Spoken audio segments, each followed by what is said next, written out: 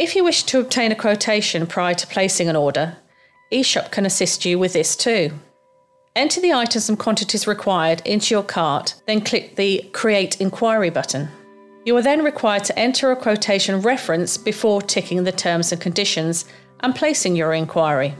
You will receive an immediate email confirming your quotation reference number.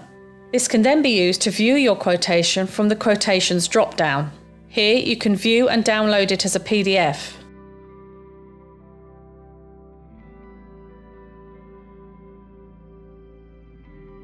But a PDF copy will also be emailed to you separately.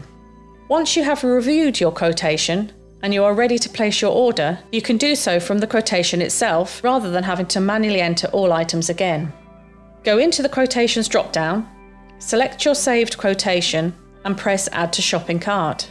You can then complete as you normally do, add your purchase order, accept the terms and conditions and submit.